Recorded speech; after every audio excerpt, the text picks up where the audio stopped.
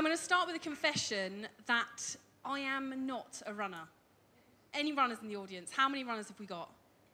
A fair few. Excellent. Okay, the reason I'm not a runner is I have freakishly long arms. And the reason I have freakishly long arms is thanks to these two characters. So this is my parents, and that is them getting married after they had both represented Great Britain at the Moscow 1980 Olympics for rowing. So I am the spawn of Olympians.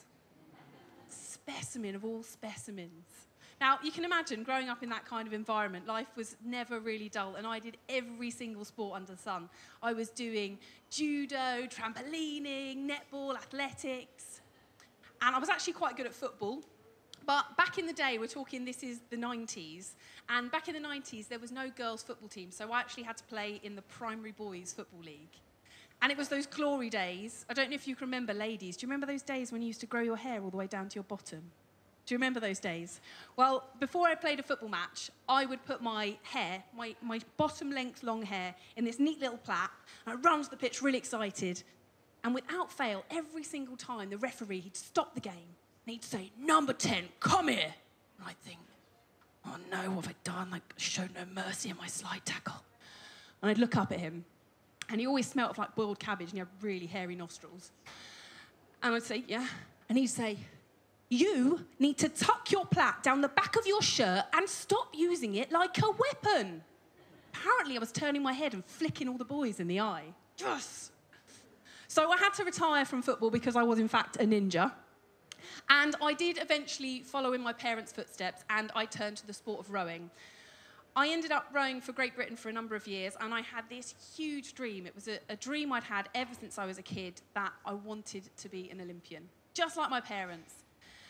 And the thing was, is that I'd had that dream since I was 9 years old, and I'd gone on, and I hadn't actually stopped to question whether, because it was something I'd wanted since I was a kid, whether it was something I actually wanted to be doing anymore. And at 23, I'd fallen completely out of love with the sport, so I decided that I would give up on my Olympic dream and set out on a life of adventure. Now, at this point, I actually read Mark Beaumont's book. So I read Mark's book, and it blew my mind, because I didn't realise there was a way that you could travel the world that wasn't in buses and that wasn't on tours, but in fact that you could go and do it under human power, and that you could just throw all your stuff on your bike or on your back and head off into the unknown. So I took the logical step. With no experience in any form of cycling, I bought a beautiful pink bike called Boudica, and I saddled up and I went and rode 11,000 miles through every single state of America. Have you got any Americans in the audience? No. Yes, where are you from? California. Okay, that's fine. You're all right. You've got quite a long time there. Where are you from in the middle, sir? There was New York. New York. Oh, I went through you twice. That's fantastic. So I have to apologise if anyone was from Idaho or Kentucky. I mean, it was literally about half an hour in those states. But I want to tell you about the most inspirational person that I met on that journey. Now, this is Betty the Hutch Hutchinson. She lives in Manchester, New Hampshire, and every single year she enters the Manchester 5-kilometre running race, and she tries to break the record for the 90 to 99 years old age group. Yeah. Now, at 93 years of age, every single morning she's got this little house in the woods, and there's a mailbox a mile away at the end of her driveway, and she uses that as her training run every single day. So I went through New Hampshire on my bike, and I got the pleasure of staying with Betty and her family. And I thought, right, well, I'm going to go on this training run. Now, the ritual, it starts at about 6:30 in the morning. So I'm looking up at the stairs, and I see Betty. She's like negotiating her way down. She's holding onto the banister. And then she shuffles over to the front door, where she's got these 2 essential items of clothing. They're laid out on this pew. And she picks up the first one. It's this yellow scarf, and she wraps it round once, twice. And she shuffles sideways. She starts giving me the eye a bit. And then she picks up this matching yellow beanie, and she pulls it down over her brow, and I can see it says Hutch on it. Right. Then she disappears. She starts shuffling off into the kitchen. She's cramming in boiled eggs. I'm like, Betty's on the protein. Like, this is serious stuff. So anyway, the door flings open. Oh, and it's such a nice day. You know, the birds are singing, the sky's blue. And so I just start chatting away. You know, I love a bit of a chat. There is no chatting allowed on Betty's training run. So we carry on in silence. And this driveway, it winds a little bit and it undulates. And we get to the first little corner. And Betty, she looks sideways at me and she breaks the silence for the first time. And she just says, "I like to cut the corners." And poof, she shoots across my path. I'm like, all right, eggs are kicking in, are they, Betty, love? And then we get to the end of the driveway and there's this final little hill and there's a mailbox at the end of it. And she can see it and I know she's seen it. And she just looks sideways at me again. She breaks the silence, second only time, and she just says, "I'm going for the finish." And poof, she's gone. All I've got is like 93-year-old dust in my face. Now, what I love about Betty is that I know for a fact that all her family say to her, "Betty, you're a little bit crazy, but we love you for it." And all the doctors say to her, "Betty, love, take it easy. What are you doing?" But every single year, she goes out and she runs that 5K and she does it surrounded by her 19 grandchildren and great-grandchildren. And as they run past men in their 40s and their 50s with Betty like powering on in the middle, the grandchildren, they turn around, they go, "Dude, you just got beaten by my grandma." Does anyone want to be like Betty when they grow up? Yes, I do. Boys, we can make that happen. That's totally possible now. So now, unlike Betty, as I said, I am not a natural runner, not just my freakishly long arms, but I don't feel great when I go running. So runners, how do you feel when you go on a run? Sally, how do you feel when you go on a run? Sally's name is Sally Orange, and she has done 7 marathons on 7 continents dressed as 7 different pieces of fruit. How do you feel when you go running? Sick. Sally feels sick. Anyone else, how do you feel when you run? How do you feel? Yeah. You feel good. I love it. Anyone else feel good? Yeah, you feel good.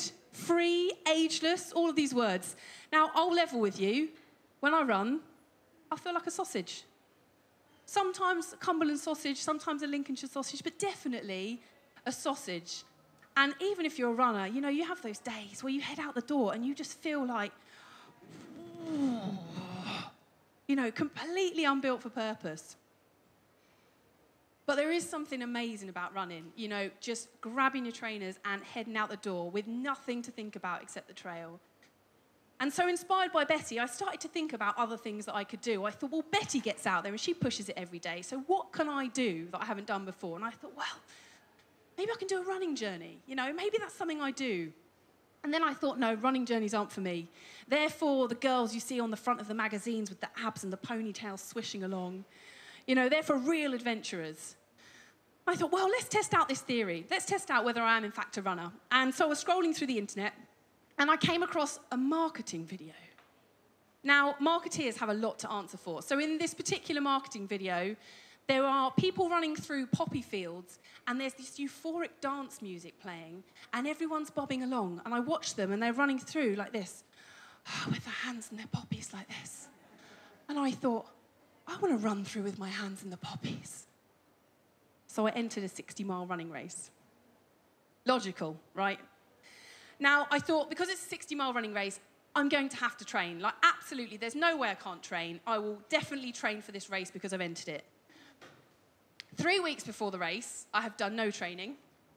And I'm faced with what I should do at this point. What would you do? Hands up if you would pull out, sack it off, go for the pub. Hands up. Who would do that? Yeah? Okay, a lot of you are lying. Who would just go for it? Yeah, stuff it, have it. Excellent. Right, a couple of you, and the rest of you, I don't know what you do. You'd be on another planet. Excellent. Right, so I thought, I am going to punish myself for not training for this race by going through with it. So, the result was I ate far too much malt loaf, and I forgot to cut my toenails. So by the end of it, I had 8 of my toenails hanging off, and I kept throwing up the malt loaf, and it was one of these really hot July days. And on this particular July day, it got so hot that then the skies cracked and we had this freak hailstorm. So I'm running past people on the floor. They're crouched down with their hands over their head. There's golf ball-sized hailstones raining down. Their knuckles are bleeding. I'm running past with these fountains of malt loaf vomit thinking, I've got to save myself. Complete disaster. But I managed it. Took me 13 hours and 40 minutes. And I got to the end, and I wound up in so much pain that I actually woke up the following morning and I wrote myself an email. I said, Dear Anna, never do anything that stupid ever again. Love you, send. Still got that email. But I had made it through that race, and I thought, well, hang on, if you can make it through that race, and there's got to be something going on up here that says I can do a running journey. And I have this theory that I like to live my life by, and it's the way I approach any challenge. It's a very scientific diagram. I've been working a long time with Bristol University on it, and it is the bonkers to possible scale, okay? So when you've got an idea for a challenge that you'd like to do, I mean, if it's this end, does everyone remember the story about the time it all went to plan? No, that is a terrible story, absolutely terrible story. So what you want to do is you want to slide it along just so it's close enough to the bonkers, but not quite so it tips off into the ridiculous, and stop there. That is your challenge that you should be taking on. Incredibly scientific. So I started thinking, right, I can definitely do a long-distance running journey. And then I read this book called Born to Run. Any of you runners read this book? Yes, you have. Do you know, does anyone know the name of this tribe? Tarahumara. You come and see me at the end. I've got a prize for you. Fantastic. Round of applause for that woman there. This is the Tarahumara Indian tribe, and they live in the Copper Canyon in Mexico. And in 48 hours, they can run 435 miles. That is just, you know, that is just no big deal to them. Actually, it is someone's birthday in the tribe. That's why they run that fast. Special occasion. But routinely, you've got men, women, children, grannies like Betty. They will go out and they will run 250 miles non-stop, popping down the shops for some milk, no big deal. So I looked at their bodies and I looked at all of ours, and I thought, well, you know, aside from some fashion choices they got going on there, really, we're not that different. You know, they've not got extra arms and extra legs. And so if they're capable of running those distances, then there has to be something going on in here that says we're capable of doing that too. Then I realised something really scary. I realised that if I was being completely honest with myself, the only reason that I wasn't going to go and do this long-distance running adventure that I really wanted to do was because I was absolutely terrified of what happened if I didn't make it. You know, what happens if you put it all over social media, you tell your friends, you tell your family, and then I get injured before the start line, or I actually get out there and I don't enjoy it and I want to come home. You know, what happens then? And I realised that I was so terrified that I couldn't make the end of this thing, that I couldn't even bring myself to start it.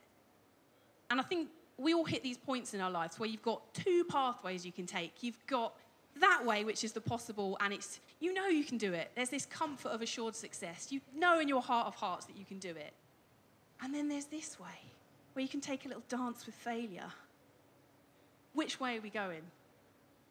Dancing. Yes, we're going dancing. Right, so I decided that I would find this trail. It was a country I really wanted to explore, New Zealand, and there's this trail called the Te Aroa Trail, and it runs for around about 3,000 kilometres, 2,000 miles, right from the very southern tip all the way to the north. And because it's a trail, I can't actually do this run with like a buggy or a cart, as lots of long-distance runners do. I was actually going to have to run it with all my stuff on my back. Simple, logical. So the first phase of that is to actually just put everything out on the floor, put it in a neat little square. Very important step for an adventurer. Then put it on Instagram. Very important. And I weighed it out, and it actually weighed about 7.5 kilos. And I thought, do you know what? This thing was going to take, it was 72 marathons. It was going to take me around about 5.5 months.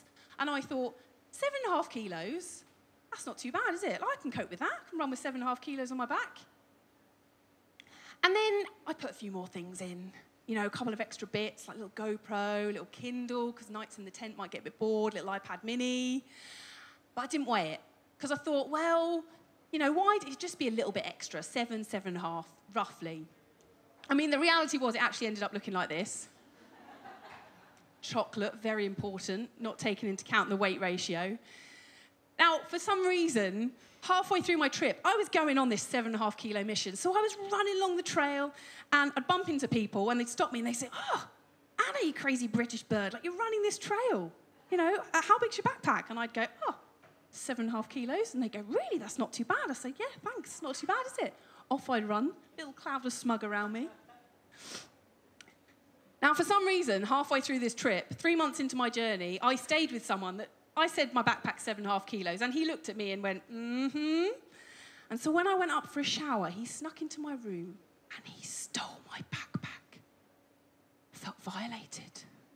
I came down the stairs and this big northern guy was stood at the bottom called Paul. He said, Anna. I said, yeah, Paul. He said, do you want to know how much your backpack weighs? And I said, sorry, northern people in the audience, sorry. And I said, oh, Paul, please, no, don't tell me, no. Too late. And my backpack that I thought was kind of like 7.5 kilos, 7-ish bags of sugar, was actually apparently 14 kilos. And that meant that where there were sections of trail where I was running for up to 7 days with food in there, with a kilo of food a day, it was actually up at 20 kilos on my back. But this information did not help me on my run. So the moral of that story is, if like me, if you freak yourself out with all these facts, then just tell yourself lies. It'll be absolutely fine. Now, I had done my training for the Tiaroa Trail on the treacherous River Thames towpath. I'm talking about the bit between Hampton Court and Hammersmith. Sometimes it floods around Barnes. And it was not actually to prepare me for what was to come, and I was completely out of my depth. I don't know if you can see the trail on that picture there. Good luck if you can. And most of the time, it looked like this, or perhaps like this. Now, my navigational skills at this point extended as far as being able to get across Richmond Park without hitting any deer. So I was completely out of my depth and way in over my head. And the other thing is, most of the time, I was actually on my own. So it was just me and my stuffed toy, called Kiwi Kev, hanging out in our tent each night. But I started to discover that there were all these unexpected joys to being on your own in the wilderness, in the middle of nowhere. There's only 4.5 million people that live in the entire stretch of New Zealand, and the trail mostly went through where everyone wasn't. So this particular ridgeline, I remember this picture vividly because I stood up here, and you know that expression, dance like nobody's watching? Well, I stood up, and this little song came on my iPod. You know that Outcast, like, hey, that one, Voice of an Angel, I know. Well, it came on. You know what the chorus of that song is? Stood on that ridgeline, and I shook it. I shook it like a Polaroid picture. Shake it, shake it, shake it, shake it, shake it like a Polaroid picture. And then it finished, and I was like, right, okay, and I ran off. Now, the thing about the trail going through the middle of nowhere is that it goes through some incredible scenery. So this is Lake Pukaki, one of the great lakes in the Southern Island, and you've got Mount Cook there at the background. And I was running up and over the Tongariro crossing up there in the left, which is a tourist hotspot. But yet I was up there completely by myself with no one and nothing, and there was this amazing peach and scarlet sunset going on. And then I was running along stretches of deserted sandy beach, completely barefoot. I was going up mountains around the edge of Queenstown. And I actually started to realise that being on my own in the wilderness wasn't such a bad thing after all. Now, there were some things to distract me along the way. I started bumping into people, and I would run into people, and when I would run into them and go into the towns, it was quite often, actually, the people I met in the towns that would spur me on. So I decided, before I left for the journey, that I was going to go into schools and I was going to speak to kids, because I wanted to say to them, do you know what, kids? I didn't know if I could do this. I've still got no idea whether I'm going to make the end, but I'm damn well willing to give it a crack. And I wanted to tell the kids that. Now, when I'd run out of town, they'd often pack me off with little projects, which wasn't great for my backpack weight, but they would write me little letters. And I want to just share with you two of my favourite letters for the kids. Okay, this is the first one. It's read by Wilson. Wilson wrote this. He says, Anna McNuff is tall and proud and trying to raise money for kids. She has a goal to run from the bottom of New Zealand to the top. She has blonde hair and blue eyes, and she is very, very fit and strong, like a boy has abs. Hear that? It's official. This is the second one. Okay, this is by Charlotte. She's age 7 as well. She says, Anna McNuff is as brave as a half-terrifying wolf, half-fire-breathing dragon. She runs as fast as a Lamborghini. That is not true. She would be as tired as a sleepy bear. That is true. She has blonde hair, blue eyes, and it is short, the hair like my eyelashes. Now, it wasn't until I got actually into the very southern tip of the North Island that I experienced something is quite a danger to a lot of adventurers, and that is kind napping. Now, I don't know if anyone's been kind napped before. Grannies are really good at it. Mums are really good at it. You know, when they force feed you and won't let you leave. But I was kind napped by these two souls. So They run an outdoors centre in the North Island of New Zealand. And as I ran in, I said to them, right, I'm just going to stay one night, if that's okay. Their names are Sally and John. Now, they're both ex-military, but Sally is a complete, femme fatale. And she tries to put you off by wearing pearls. Don't be swayed by the pearls. And I ran in, I said, okay, thanks, guys, I'm just going to stay one night, and then I'll head off. And she said, okay. And then I woke up the next morning, and Sally came in with her pearls, and she said, oh, Anna, I mean, you could leave, but Sam really wants you to stay. And I was like, oh, Sam? Okay, if Sam wants me to stay, I'll stay. And then I got up the next morning, I said, right, Sally, I'm marching into the kitchen. I said, Sally, I've got to run out today, I'm leaving. Bye, Sam, bye, Sally, bye, John. She said, Anna, I mean, you can leave today, but we've kind of invited the whole neighbourhood round for dinner, so it'd be a bit rude if you didn't turn up. I was like, And at this point, I was 30 years old, and I was thinking, you've got to stand up to this woman, Anna, for goodness sakes. And the next day, I go into the kitchen, and I said, Sally, thanks so much for, Sam and the dinner, but I'm going tonight. And she said, well, you can leave tomorrow, Anna, but we've made pavlova. Special pavlova. I was like, fine. Fourth day, go into the kitchen. I'm Sally, I am leaving tomorrow. She said, well, you can leave tomorrow, Anna, but if you stay, we're going to go on the Flying Fox in the back garden.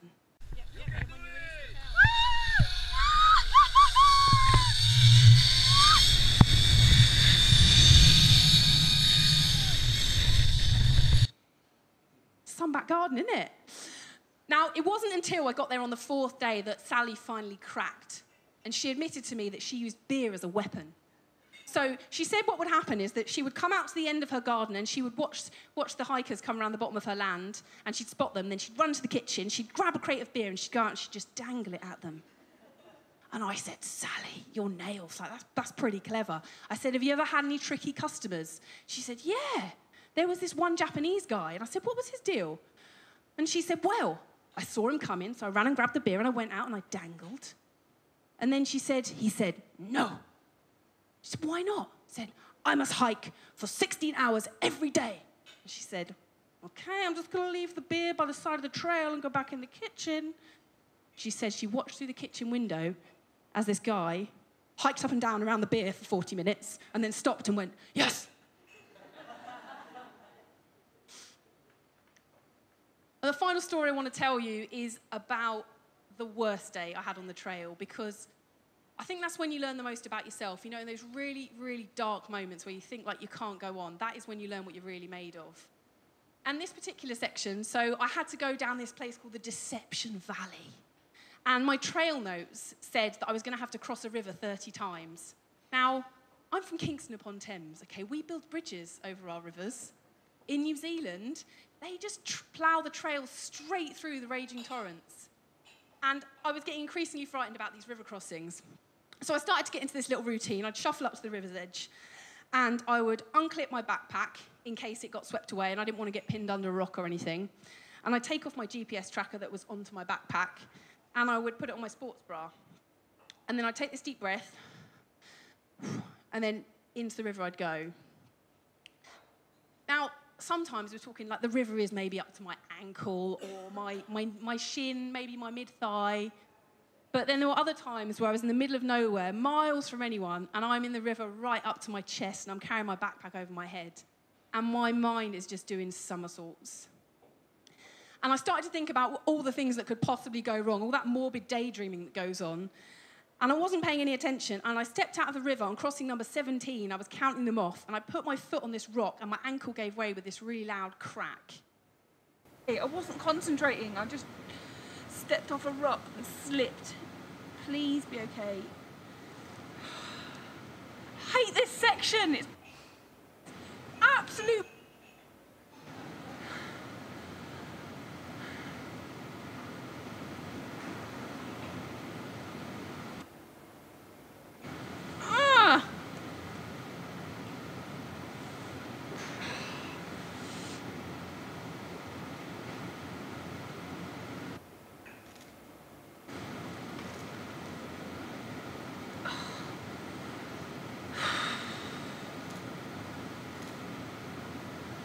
Okay, I'm going to try and move.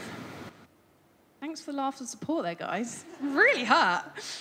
So I did try and move, and at first I thought, oh, this is totally fine, I can do this. I got up and I put some weight on my left ankle, no problem, put some weight on my right ankle, and then just gave way again. And so it took me about 4 hours for me to hobble to a place where it was flat enough to pitch up my tent. And I crawled in at that point, looked at what was by then just a complete ballooning mess of an ankle.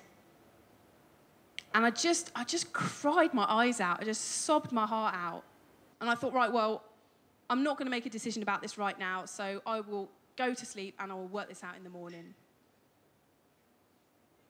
Now, in the morning, I remembered something. You know, I thought maybe in running what was the entire length of New Zealand, 72 trail marathons, I thought I'm probably going to have the odd day where I'm not going to want to get out of my tent. You know, I'm probably going to have a day where I just want to curl up in a ball and actually just cry.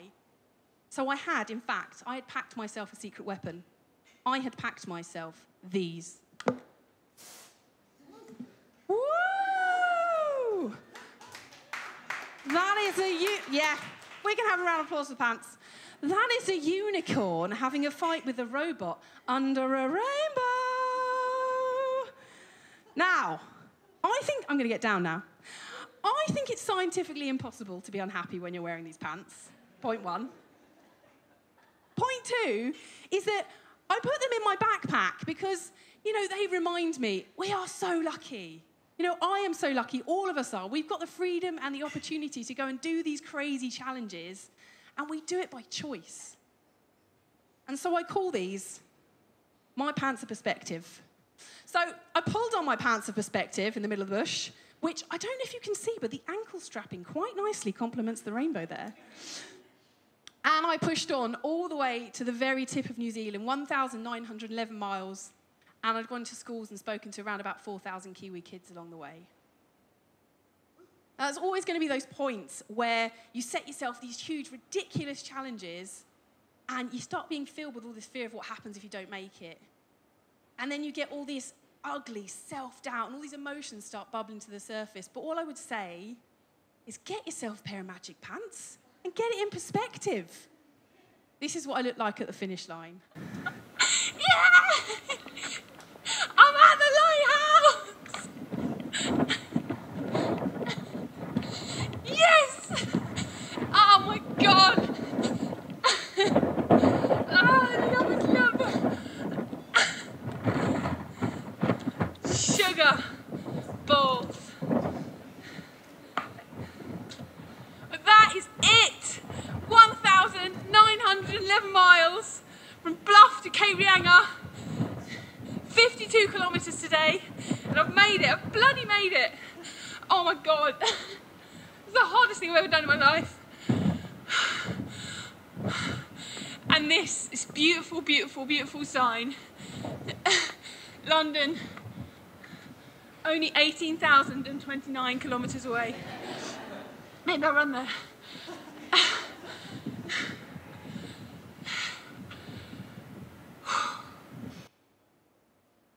Thank you.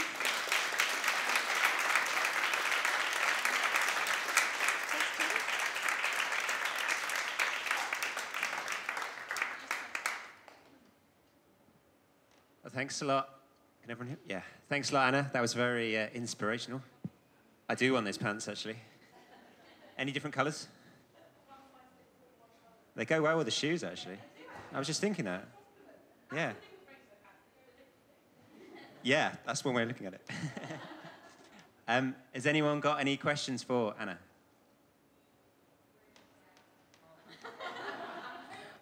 This was part of an early strategy. So I Googled amazing leggings.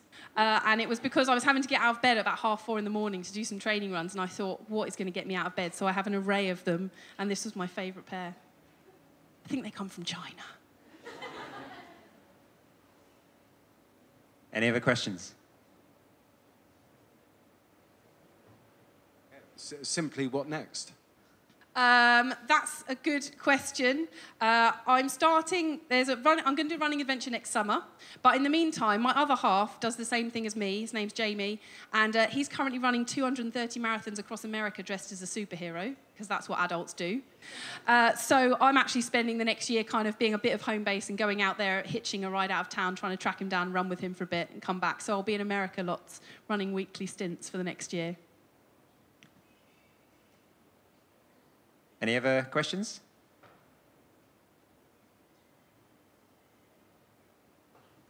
Did you do any survival training or any kind of training to prepare you for the wilds of New Zealand? No, and I should have sugarcoated that one. No, and I would not recommend that, I have to say. And I was almost quite embarrassed. I wrote a book about this trip, and I was quite embarrassed writing the book at how naive I was. I honestly, and you're going to think I'm a bimbo, I thought it was just going to be like the South Downs way. I thought, because it's a trail and there's a website, and the website is brilliant, I thought it'll be signposted, you know, I'll just be able to, I didn't even take a GPS with me. And then a week in, I realised that I could just about read a map, but I had quite often no idea how far I was from things on the map, because I couldn't really work out where I'd run because I was in dense bush. So, no, I didn't, but I learned very quickly. And within the first few weeks, I was sort of trying to gather as much information as possible to stay safe. So I was trying not to be reckless, but I did start a bit naive. And I think that comes from living in Britain, in London anyway. You've got one. So I saw a picture of your ankle. Yeah. How did you manage to walk on your ankle when it was swollen? I mean, you didn't have ice out there, so I'm just wondering how you managed. No, there's no ice, but there's very cold rivers. So what I did was, that next day after I'd busted my ankle, I strapped it up to the point where I almost removed the blood circulation from it, but it didn't move at all. And then I just thought, if I can make it even just 1 mile, 2 miles, 3 miles forward, then I will worry about the mile after that as we go. And so that's what I did. I walked 13 miles next day, looking down at my ankle, which gave me a really sore neck and tendinitis in my other foot. And then I made it to this hut, the hut you saw where I was wearing the pants perspective. And I thought, right, I'll wake up in the morning, and if I feel all right, then I'll start hobbling on the next day. And then I kept the ankle strapped up for about 6 weeks, just icing it in rivers. And eventually I was able to take the strapping off right at the end. But yeah, it was a bit gnarly, but survived. Thank you.